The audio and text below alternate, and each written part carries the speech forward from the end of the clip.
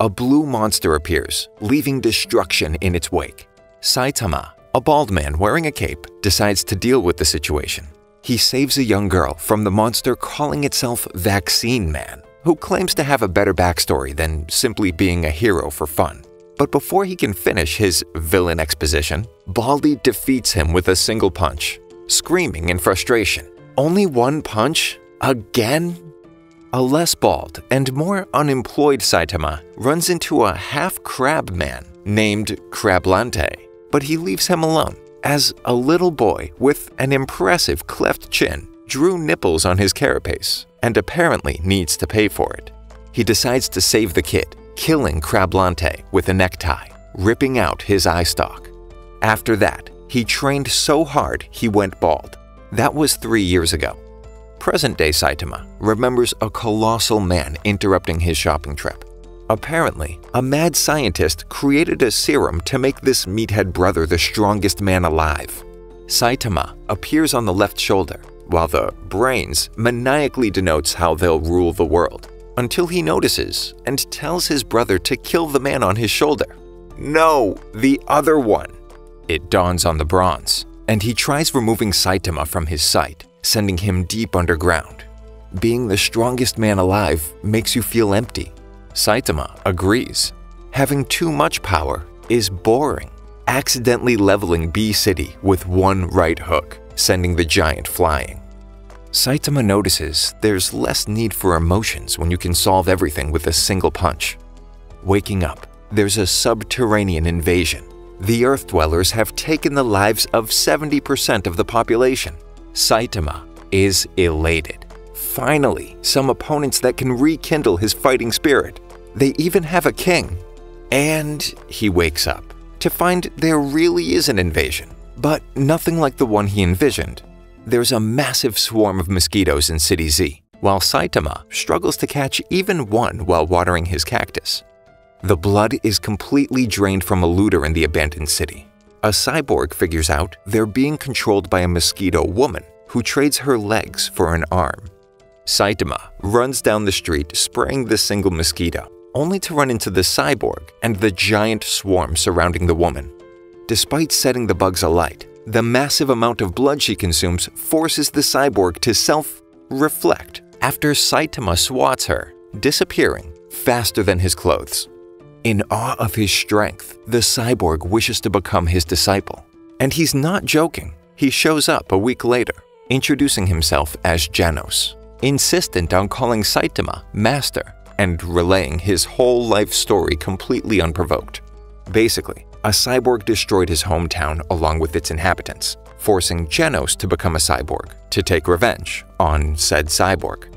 A mysterious figure decides to capture Saitama for his genetic experiments, sending genetically modified creatures after him. Genos learns from an armored gorilla, who's also a cyborg, about the House of Evolution, a cloning lab run by clones. He launches into a monologue about Dr. Genus, who experiments with artificial evolution and who's taken an interest in Saitama's incredible strength. Upon arrival at the House of Evolution, Genos levels the entire above-ground complex. One of the clones unleashes Carnage Kabuto, the pinnacle of evolution, according to the doctor. He deals with Genos effortlessly, though when he goes to attack Saitama, he backs off, terrified of his power and lack of thought given to defense. He's wide open. Before they fight, Saitama reveals the secret to his strength: 100 push-ups, 100 sit-ups, 100 squats, and a 10-kilometer run every day for 3 years, or at least until your hair falls out. That's just regular strength training. That can't be his secret. Unfortunately for everyone in the room, that's pretty much the gist of it. Carnage Kabuto goes into carnage mode. He'll be in this rampaging state for a week, all the way to next Saturday. Saitama looks defeated. He isn't even putting up a fight. A whole week, which means today is Saturday. He's made a grave mistake. He missed discount day at the supermarket, absolutely destroying his wallet and Carnage Kabuto. But Genos reassures him that there's still enough time to make it before close. They blast a hole through the wall and rush to the store. Dr. Genus gives up on his research right then and there, while the Hero Association investigates Genos' destructive capabilities. After a passionate speech about eating the banks or trickle-down bootstraps, a terrorist named Hammerhead knocks down a building owned by Zenitsu, a wealthy, powerful man. Wrong building, but it's the thought that counts, right? Saitama jolts awake after a disturbing dream about rock, paper, scissors, discovering there's a group of terrorists running rampant. He won't stand for it. They stole his look. Now every bald man is a public enemy. Zenitsu doesn't need to look far for help. He hires an assassin who shows up at an almost too convenient time to deal with Hammerhead and co. He makes quick work of the cue balls, relieving their bodies of their heads, but Hammerhead slips away, only to run into Saitama in the forest, who destroys his stolen battlesuit. The assassin shows up and immediately thinks he's a terrorist. Saitama is disheartened that he has no idea who he is. The hired gun zips around, introducing himself as Speed of Sound Sonic. The only thing that slows him down is saying his own name. He's surprised that Saitama can block his attacks when he accidentally sacks him. Sonic vows that they'll meet again while slinking off. Saitama tells Genos they have a problem. Nobody knows who he is, despite defeating more monsters than any other hero. Apparently, if he wants recognition, he'll have to sign up to be on the official hero registry. They agree to sign up together, so Genos can become his official disciple. There are only two things standing in their way: a physical and written exam. Saitama destroys every record of the physical portion, and most of the equipment while he's at it. Genos gets a perfect score on both portions, but why would they make a cyborg take the physical? He is immediately ranked as an S-class hero, and confident in his master, begins celebrating, only to find out he mistook the top half of the letter C as that of an S. Saitama passed by 1 point despite a perfect physical score.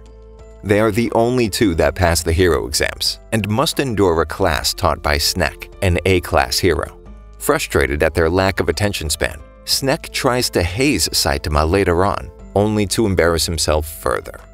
Genos challenges Saitama to spar, though upon asking his master to go all out, he's completely baffled by his incredible strength. He still doesn't believe that Saitama's basic training regimen is truly his secret. He's on another level completely. Afterwards, they get some udon when Class A Rank 1 hero Sweet Mask comes to speak with Genos. Outside, he gives him an ominous welcome to the big leagues. It's been 5 days since they became heroes and Genos moved in.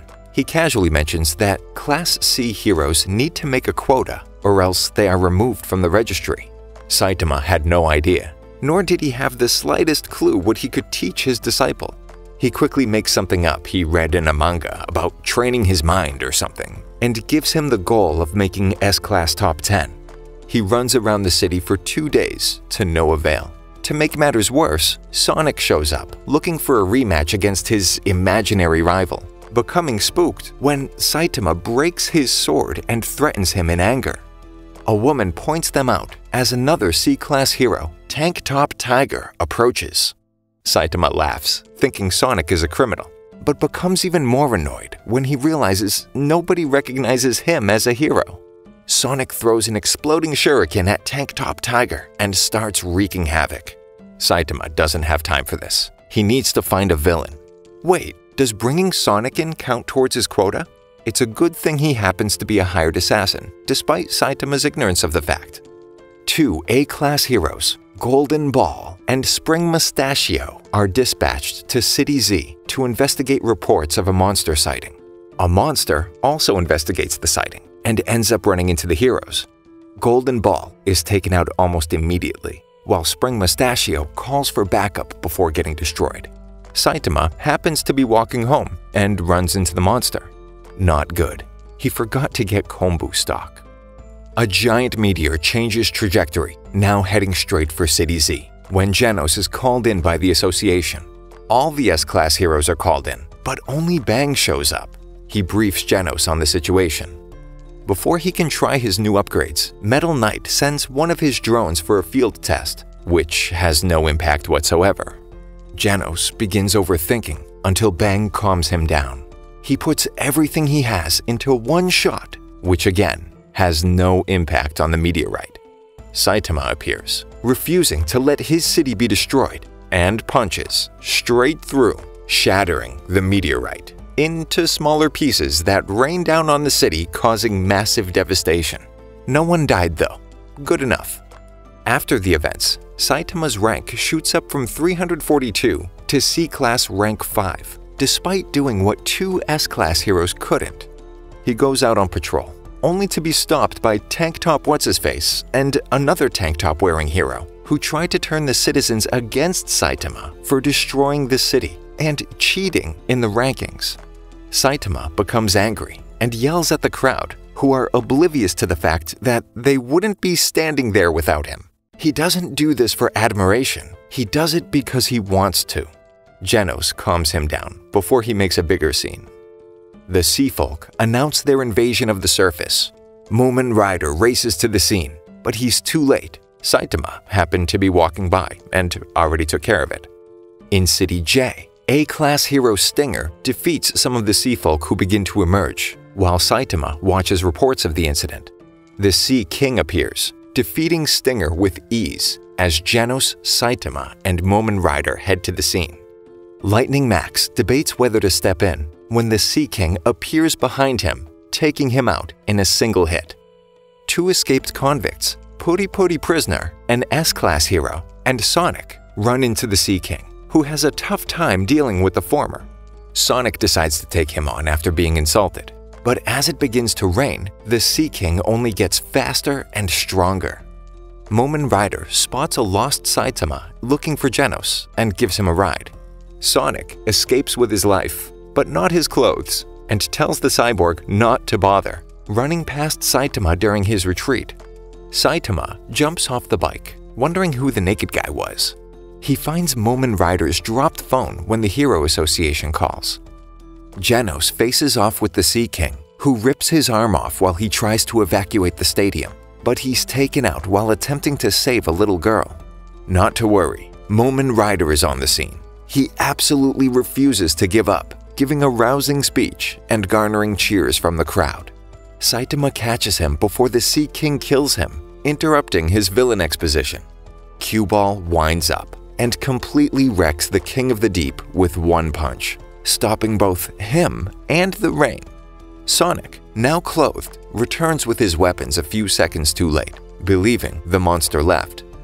At their apartment, Genos and Saitama receive a bunch of fan mail, well, hate mail, and one fan letter in Saitama's case, prompting a flashback to the aftermath of the battle, where Saitama vindicates one crowd member's smack-talking heroes. He lies to them, saying it's true that he's the guy who steps in to steal other heroes' credit, making them appreciate the fallen ones. A third letter arrived from the Hero Association, promoting him to C-Class rank 1 and inviting him to a meeting to decide whether to move up to B-Class. They discuss if he's really a fake despite his record-breaking test scores. If he's for real, they'll soon find out. On his way back home, he stops for something to eat, only to find Mumen Rider, who offers to buy him a drink since he couldn't say everything in his thank you letter. At Bang's dojo, he tells Genos and Saitama that one of his students went crazy and defeated all his top disciples when someone from the Hero Association shows up, claiming there's an emergency meeting for all S-Class heroes. Saitama goes along, since he has nothing better to do. Madame Shibabawa, a seer who predicted monster attacks, has died.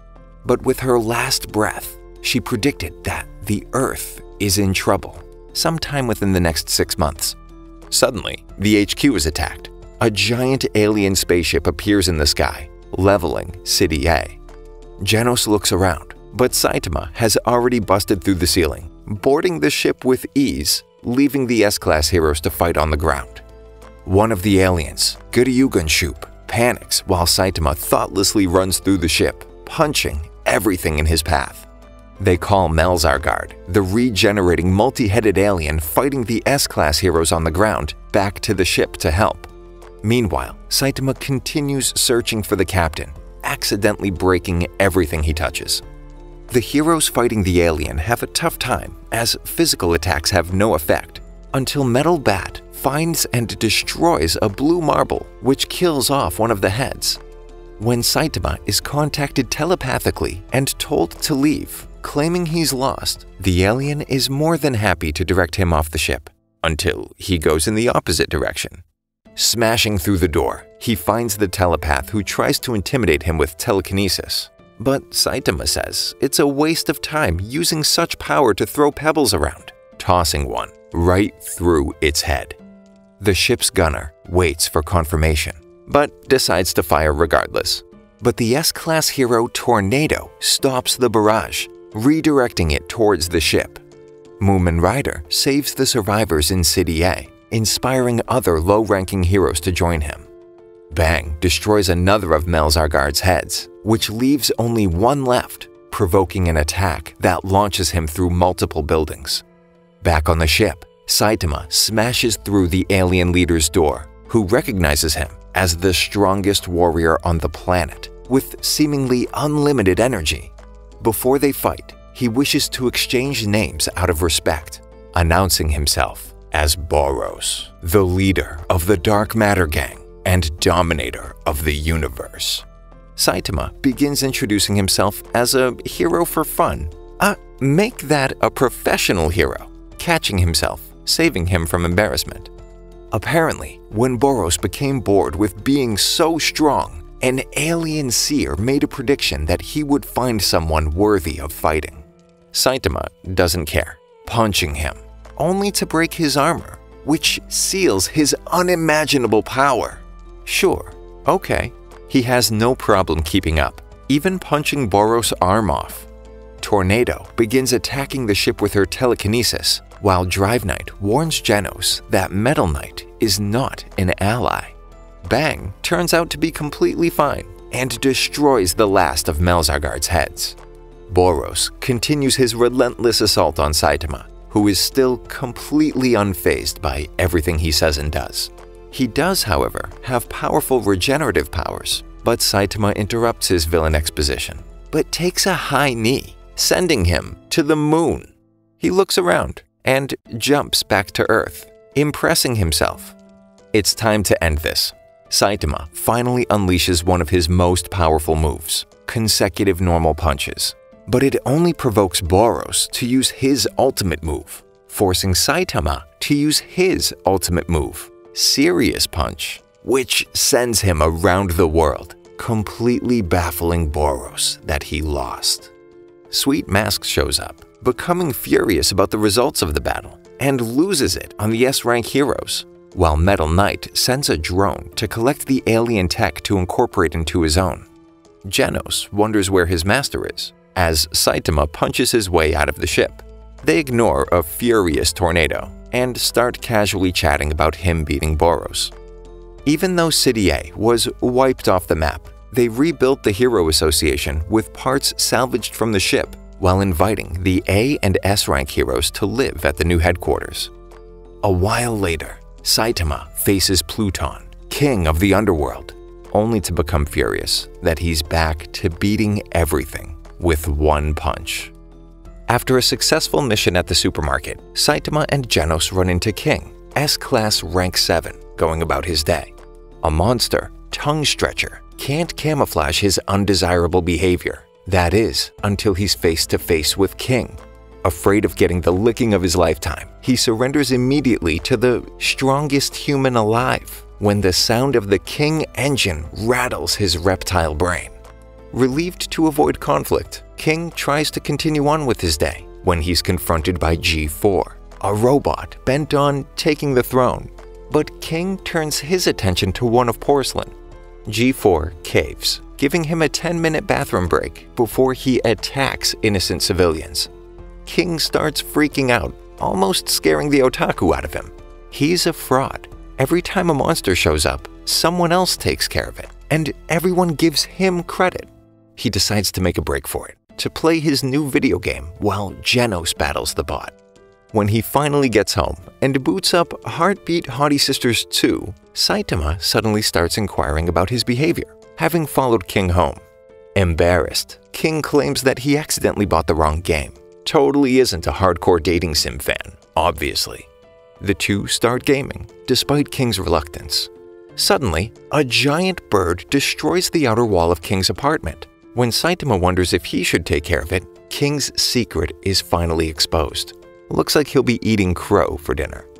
After Saitama defeats the hollow-boned horror, to his chagrin, King realizes it's been him. No hair, all skin, the smooth-headed caper, his savior.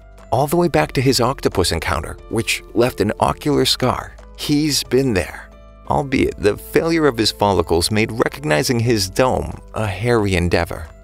The Hero Association is desperate, even going so far as to recruit criminals. Sonic leaves the meeting after discovering Saitama is absent. The criminals and heroes are at odds, and neither side is enthusiastic about the proposition. Garo challenges everybody, declaring humans the enemy. He's fighting for the monsters. He deals with most of the attendees, leaving Sitch alive to send a message announcing the arrival of Garo, the monster. Saitama is distracted, playing games, when Genos detects someone coming right for them. Answering the door, he's met with Sonic, looking to pick another fight with his rival. He'll have to slow his roll. Revenge isn't in the cards today. As he and Genos decide to take their battle elsewhere, Hellish Blizzard, B-Class Rank 1, shows up at their apartment. She tries to explain the factions found within each class. Blizzard, being the leader of the Blizzard group, tries to strong-arm Saitama, only to get a taste of his. Their fight leads them to the street, where they run into Genos and Sonic. Saitama saves Blizzard, much to her surprise. Genos decides to obliterate Sonic in a giant blast to circumvent his afterimage trick. But Saitama stops him. He'd rather have somewhere to lay his smooth head at night than have his disciple destroy his neighborhood. Instead, he gives in to Sonic's desire to fight him. It's time to use serious sideways jumps, creating more afterimages than Sonic, moving faster than Blizzard can even see. Saitama defeats Sonic with his own technique. Back at the apartment, Blizzard complains that she's been blotted out by the storm clouds, living in her sister's terrible tornado's shadow. She laments some more about never being able to rise in the ranks when there's a knock on the door. It's King, looking for his handheld console, only to find out that Saitama saved over his file. Blizzard continues to be surprised. Genos receives the hero name Demon Cyborg, while Saitama is bequeathed a title that strikes fear into the unshaved and capeless, henceforth known as Caped Baldy. At Bang's dojo, he expels Chidanko for not standing up after receiving a substantial beatdown. Chidanko later relays this to Saitama and company at his apartment. Genos inquires further about any link between Bang's change in demeanor and Garo's recent rampage. Perhaps it was to keep Chidanko safe. After leaving the apartment, Chidanko walks aimlessly, imagining what he would do if he ran into Garo. Well, he won't have to imagine much longer. He hears Garo close by with Moomin Rider. Before the two have spoken, a gang of tank-top-wielding Hebrews shows up to challenge the self-proclaimed monster. After an initial assault, the heroes are taken aback at Garo's ability to stand. Meanwhile, Bang welcomes his brother Bomb to the dojo. They discuss how powerful the ex-disciple has become and their plans to stop him together. Tank Top Master is compelled to end Garo, sensing something not quite right about him. But before he can land the finishing blow, Moomin Rider throws himself between them. He can't believe a hero would kill a human. The Muscle for Brains agrees, despite some bro tests from his entourage, and tells Garo to leave. There's no way he'd leave now, though.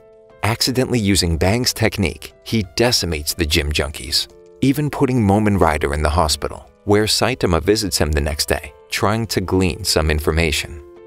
At a park, a kid flips through a hero almanac when Garo joins him, gaining info on the heroes from the various entries. Saitama meets with Chidanko in the hospital to learn about martial arts. There's a tournament soon, and since Chidanko can't participate, he gives Saitama his extra tickets. Using the book to locate Golden Ball, Garo challenges him to a fight, which the tipsy hero accepts. Catching the wannabe monster off guard at first, though quickly running out of balls. Luckily, Spring Mustachio comes to his aid, but that luck is short-lived, as Garo finishes him off too. While walking in the shopping district, Garo accidentally runs into Saitama shopping. Thinking he's a low-level hero, he tries to attack the clueless cue ball, shocking the disgraced disciple when he effortlessly counters and renders him unconscious. Turns out, Saitama was looking for a wig to disguise himself as Chiranko in the tournament. Garo has a flashback to his childhood, rooting for the monsters, since he doesn't understand why the bad guys always lose. Not wanting to accept the regular order of things, he resolves to never lose, becoming the strongest monster. He wakes up confused as to how he got knocked out. After an attack on a Hero Association's high-ranking official, Metal Bat is assigned to protect one of the biggest sponsors, along with his kid. Chiranko worries that Saitama might enter the Super Fight tournament under his name, which is a valid concern, seeing as that's exactly what Saitama does. Another former disciple of Bang, Sourface, confronts the undercover One-Punch Wonder. He goes on to explain how a contestant, Wolfman, won last year's tournament wearing a mask, only for them to find the real Wolfman after the fact, causing the tournament to ban any headwear, causing Saitama to wig out. Meanwhile, the sponsor and his kid are attacked by monsters. Metal Bat defends them without any trouble. That is, until a dragon-level threat sent to Choro appears. Two low-ranking heroes grab the two civilians and book it, leaving the slugger alone, when Garo shows up. Ignoring his challenge at first, Metal Bat decides to play ball. Garo can't believe how much of a beating the baseball hero can endure. After knocking him down, Garo admits he almost got him. One head-on strike could have. A little girl's voice rings out, stopping his bat inches from Garo's face. The hero's little sister steps in and stops the fight. Surprisingly, Garo withdraws, while monsters watch from a distance. After the fight, they approach him and try to recruit him to the Monster Association, to which he refuses, offing one of his stalkers. The Hero Association is overwhelmed as monsters appear in large numbers in every city. At the tournament, Saitama learns that the pairings are based on apparent strength. While Zakos tries to talk trash, Saitama points out how weak he must be since their first match is against each other. Well, it isn't really a match. Saitama wins with the single slap. A former champion, Suiryu, who returned after disappearing for 7 years, takes care of Lightning Max with a single kick in his first match. With reports of monsters in the area, Genos leaves the stands to take care of it. Sourface boasts about winning as Saitama returns from the bathroom, having missed the entire thing. Saitama's next opponent begins to taunt the rookie, attempting to intimidate him, until he touches his wig, garnering a single-punch knockout. Meanwhile, more monsters appear, while the heroes become stretched thin trying to combat the large-scale assault. Genos barely beats an elusive cockroach man, only to get blindsided by a dragon-level threat. At the tournament, Suiryu taunts Snack, dissing heroes, claiming that only the strong will survive, before winning yet another match with a single blow. S-Class heroes join the foray against the monster assault in an attempt to turn the tide, while Saitama faces off against a ruthless psychopath, more like a toothless handicap after a single smack. During the chaos, Atomic Samurai meets with the Council of Swordmasters regarding the Garo problem. Instead of devising a plot to combat the monsters, Hatagiri has joined them, trying to entice the others with monster cells, claiming that consuming them will give them incredible power. Though nothing nuclear, the Atomic Samurai splits him in two. It's finally time for the finals, Saitama vs. Suiryu. The latter promises to show his opponent what martial arts are really about. He continues to show his disdain for heroes and advises against becoming one. Saitama finally has enough, not even bothering to dodge a kick which sends his wig flying, disqualifying him for wearing a head cover. Suiryu becomes furious. Refusing to lose, he lets out a fury of blows proclaiming to show what martial arts can do, only to receive Saitama's one-hit wonder, sending him flying out of the ring. Despite winning, Suiryu isn't satisfied. What would have happened if Saitama hadn't pulled his punch? Suddenly, 3 giant crows descend from above as Goketsu catches a contestant trying to escape and throws their mangled corpse in front of the others. Announcing himself, the contestants are shocked to discover the previous champion has become a monster. He offers the contestants monster cells. The only alternative, death. Most decide to eat the cells, but Suiryu refuses, deciding to battle the newly created monsters. Elsewhere, Garo finds Watchdog Man and they start to fight. The latter wonders whether he's human or a monster. Suiryu begs for help from the last competitor. Instead, he realizes as a human, he'll never stand a chance. Eating the remaining monster cells, he collapses. Despite the insurmountable odds, Lightning Max and Snek appear, dressed in their hero gear, ready to help. Suiryu is baffled when they decide to stay and fight. When he turns heel to run, Bakuzan's transformation wasn't a failure after all. Suiryu asks to be spared, to no avail. His only option now, cry out for help and hope someone hears. A mysterious figure appears, smooth dome and flowing red cape. The caped Baldy makes quick work of Bakuzan, unable to place him despite feeling as though they've met. Only after Suiryu reminds him does it click. No matter, he placed him dead last now. Saitama explains why he joined the tournament, though disappointed he barely learned anything. Hearing about Goketsu piques his interest though. Maybe an incredibly strong martial art practicing monster could, or not. No point in losing your head over it. Returning to Suiryu, Saitama asks him to keep quiet about the tournament, while Suiryu asks whether he could become a hero, to which Saitama responds nonchalantly, probably. He became a hero, so anyone could if they wanted.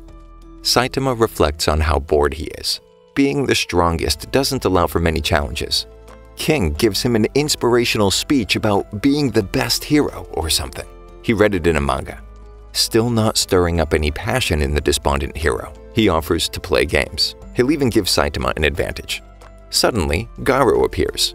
Noticing King, he attempts to take out one of the top heroes, only to be swatted like a fly by Saitama again.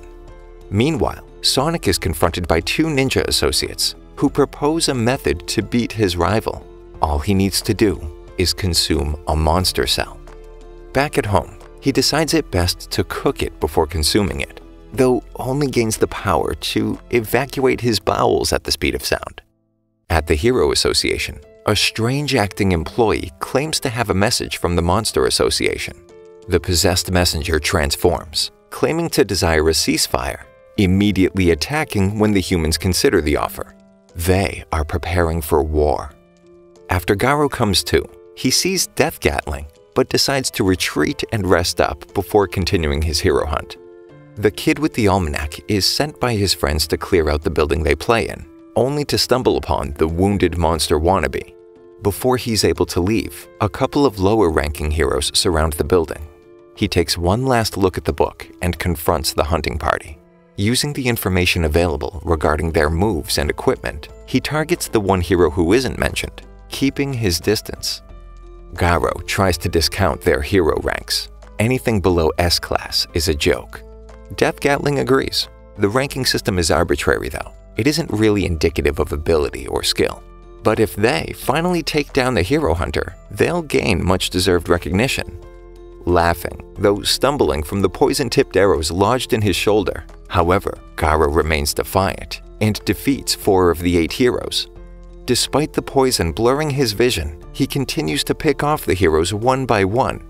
Victorious, Garo stumbles away from the battlefield, only to be met with a newly repaired Genos. Meanwhile, Saitama and King battle it out on the screen when they receive notice of monster attacks. But King says there's no point, as someone will have dealt with it. Saitama agrees. Genos will be fine. He then has flashbacks to every time he's ruined his own body, and decides to go check on things. Right as Genos provokes Garo, admitting there are bigger problems than a small fry hero hunter, and readies another attack, monsters appear out of the ground. They attempt to take Genos out while recruiting an enraged Garo. Before Genos can cause himself any harm in a bid to take out the enemy, Bang and Bomb arrive, requesting to take over. Hearing Bang's voice gives Garou flashbacks to his youth at the dojo, only angering him further.